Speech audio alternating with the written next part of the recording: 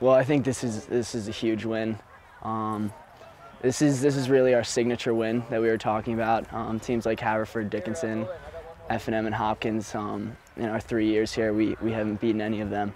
And to beat Haverford on our home field under the lights on Clark, in front of a bunch of alumni, was absolutely massive. I think that's the best game that our team has ever played. And hopefully we still have a lot of work to do, but I'm really excited where we're going right now. The first one was just a penalty. I think Zeke's a lot to handle in the box, so I think Zeke went down and just been working a lot on those penalties. So yeah, that was great.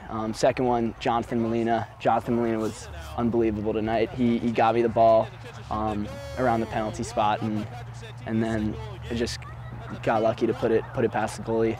And then Sam Lerman, these freshmen have been great. Sam Lerman with an unbelievable cross for the third goal. And then Jonathan Molina again. He's been great running at people all year. He's been a great addition to the team and just found me. And yeah, he played unbelievable tonight. I'm really happy for him.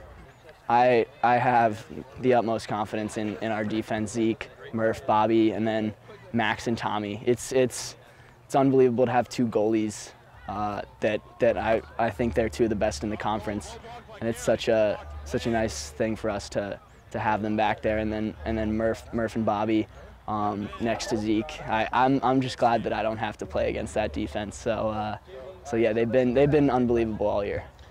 Defensively, we knew that their front three was very talented, very fast, really skilled on the ball.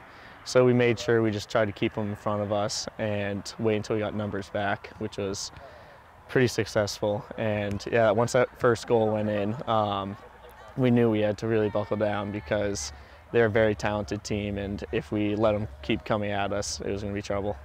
Yeah, he's stepped up in a big way. He's incredibly hard to defend. He did an amazing job tonight playing most of the game, coming off very little. And he's replaced Henry Shoes very well. And overall, he's just a great player. Well, we haven't won anything yet. Still middle of the season. But we know what our goal is. Our goal is to make the Centennial Conference playoffs, and then go from there. But we still have a lot of work to do. But it's a good start right now.